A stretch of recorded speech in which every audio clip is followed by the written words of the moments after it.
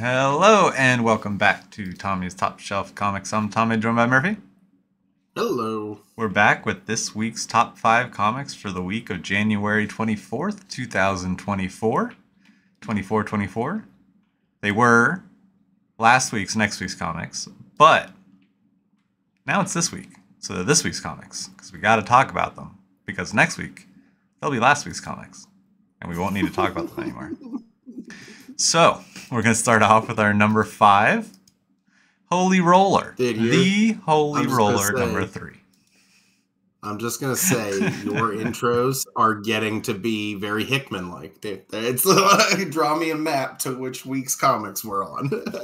Just got to make sure people know that we're talking about this week's top 5 comics. These top 5. These top 5. But no, number 5 is The Holy Roller, number 3. Levi Cohen's return home is short-lived as he retreats to the rock he climbed from underneath.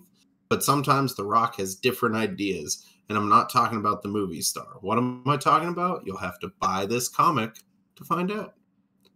I like this series a lot. Yeah. It's only three issues in. But I'm a big fan.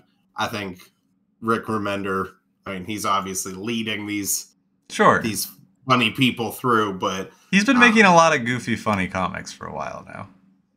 Yeah, and this one's great. Dude's just beating up anti-Semites in a small town in Ohio. Like, where do you? How can you go wrong? Yeah. And every week it does have some cool covers. Yeah, this week it's only got one other cover, but I like the suit a lot. Oh, absolutely. What was the one? There's one I was thinking of, a Rick Remender comic. Oh, what was it? No, he didn't do Scumbag. Rick Remender is... It was like a goofy one. He's got goofy ones, but it's also dark. Yeah, he also has like Black Science. Sacrificers right now. Yeah. The Sacrificers right now is also very good. Yeah. I think he's going to have a lot of stuff coming out now that his imprint is at Image. It's true. Now the giant generators there, it's going to be, I think they'll be throwing out Rick Remender books all the time. Oh, I'd assume so. Maybe more collabs. It's kind of cool to see non-comic book people write comics. And I'm always a little hesitant. Yeah. I'm always a little hesitant. Yeah. But this one's really good. Nice. I do like that the comic book medium is like blowing up in that way. Sure. Sure. Like next week we got Kid Cudi. Yeah, that's gonna be big. That's gonna be big. Why? But okay. Yeah. I didn't ask for this, but I'm down for it. Right. Moving on to our number 4, Star Wars Thrawn Alliances, number 1. This book, the book that this is based off, is on my nightstand, and I need to read it. But there's 1 or 2 books in front of it. So this comic is the return to the saga of Thrawn with the comic book adaptation of Thrawn Alliances. Timothy Zahn teams with Star Wars veteran Jody House to bring Thrawn Alliances to the pages of comic books. Watch as Andrea DeVito and Pat Oliphant bring the action to life, showcasing the tactical prowess of the galaxy's most dangerous mind. So super cool, super exciting. I'm probably going to read the book first. So, yeah, I was going to ask, how do you choose? Do you read the book or the comic first? I bought the book with the intention to read it over the summer and haven't gotten to it yet. Then. So I'm not going to buy the comic book of the book that is sitting right there. Well, we'll see. We'll see if I finish the book or this finishes, whatever this series is, finishes on Marvel Unlimited. Whichever comes first. If it finishes on Marvel Unlimited, then I will read it then. The only thing with like the adaptations is it doesn't do like the source material. No, and I think it would be super fun to read this comic after I read the book as well. Yeah, to kind of get the condensed version. Yeah. But hey man, Thrawn's huge. Thrawn's huge right now.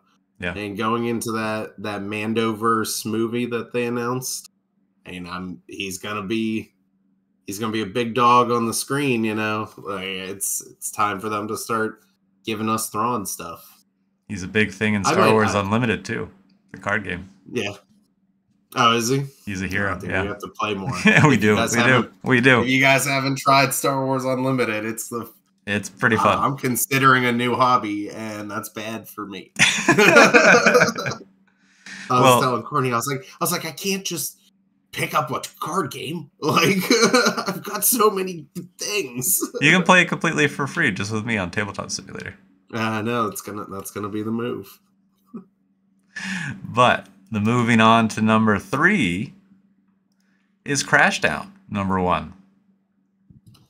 So, covered by series artist Ben Temple-Smith, known for his work with IDW, Image, Oni Press, Dark Horse, and more.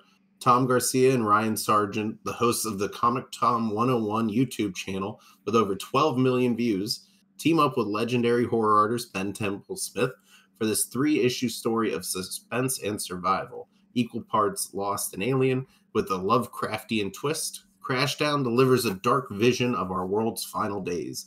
The Earth is dead.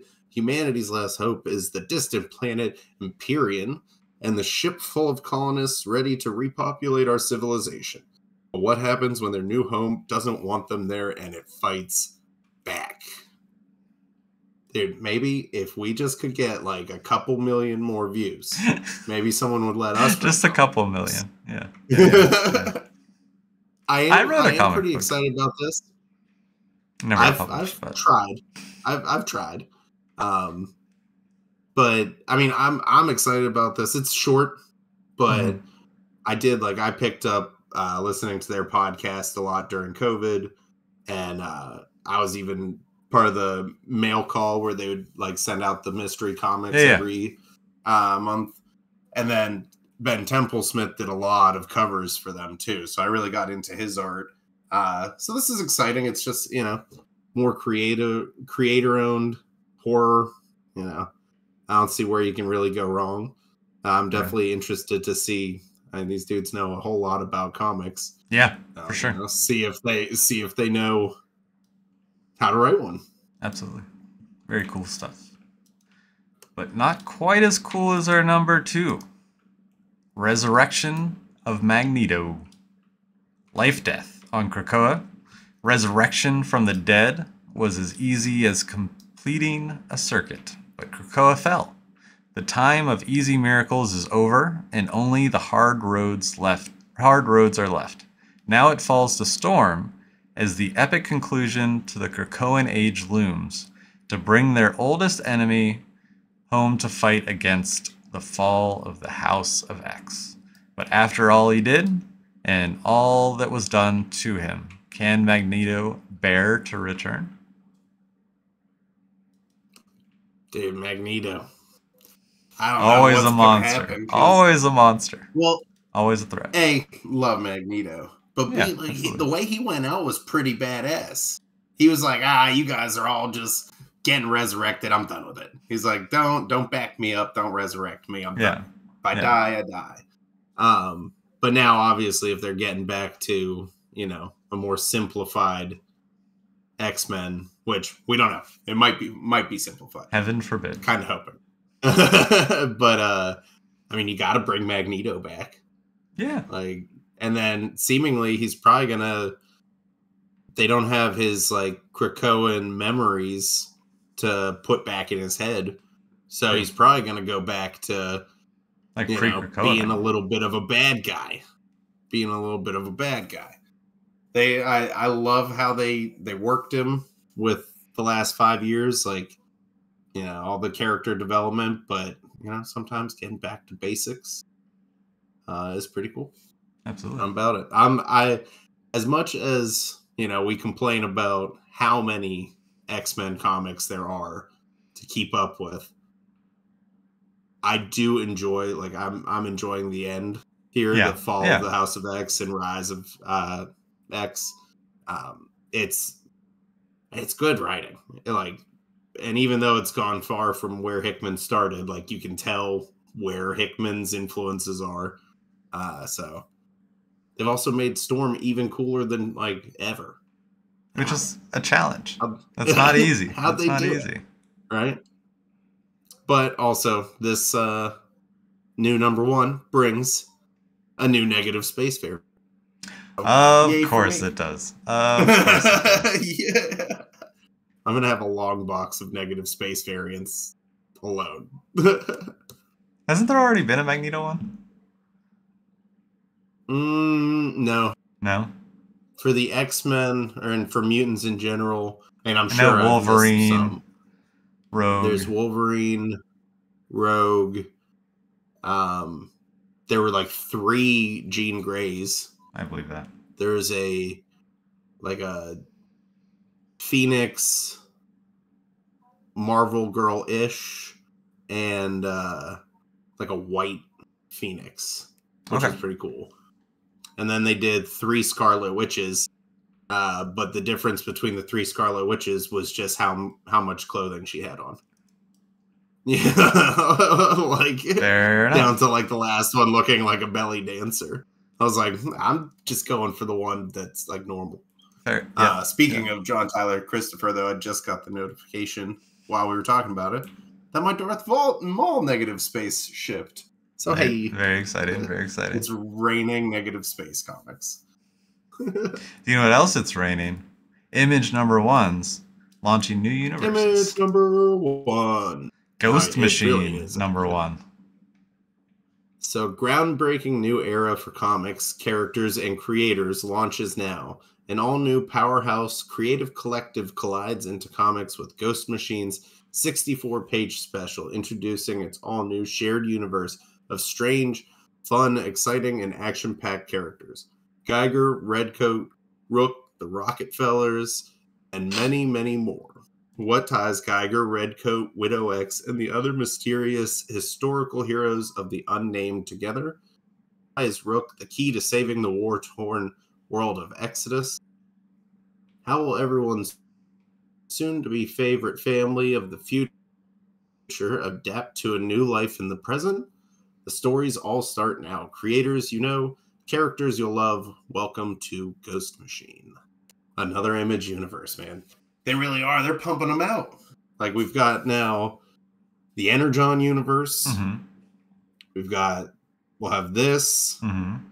And we got the Massive Verse with all of Kyle Hayden stuff. They did the Miller verse. Yeah. With, Miller World. Miller World. Yeah. And that's all in the last Miller World's older though. And a half. Miller World's. Well, yeah, but then they did like the big game crossover event. Yeah. To when they brought right after they brought back Nemesis. Yeah. There's a lot of big names on this though. A lot of DC names like Jeff Johns, Peter J. Tomasi, Ivan Reyes, Francis Manipool, Brian Hitch, Gary Frank, Jason Fabok, Lamont McGee. Brad Anderson too. Yeah. Yeah, there's a lot. Their Image is doing it right, you know? These dudes are all still working for big companies and then able to do whatever they want with Image. Mm-hmm. So why wouldn't you? You know? Yeah, absolutely.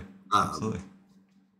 I admittedly don't know much about these characters. Like I don't either. I tried reading Geiger. A lot of them. Yeah. Yeah, I've tried Geiger a couple times. But with this kind of a restart, it's kind of a reintroduction to these characters. Yeah, and there's going to be new stories and things like that. So I'm definitely interested to check it out. Absolutely. Let's see. Are there any cool variants? Actually, the Jason Fabok 1 in 100 is real cool. I don't know. These characters look pretty crazy. Black and yellow. Might have to read some of it. Jeff Johns, though. Yeah. How can you gotta give it a little bit of a shot. Oh, absolutely. Cool. Well, anything else? What? No, I think that's it. I was going to say anything else before this week's top 5 comics or last week's top 5 comics and next week's top 5 comics or this week's top 5 comics? No, I think we're good. Cool. Well, until this week's top 5 comics or next week's top 5 comics, and we'll catch you guys later. Have a good one.